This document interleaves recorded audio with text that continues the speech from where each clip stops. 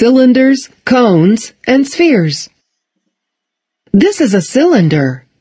A cylinder has two faces and no vertices or edges.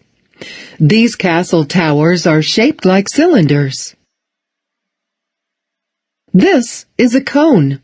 A cone has one face, one vertex, and no edges. The tops of these castle towers are shaped like cones. This is a sphere. A sphere does not have any faces, vertices, or edges. The tops of these flagpoles are shaped like spheres. We can use what we have learned about cylinders, cones, and spheres to follow these directions.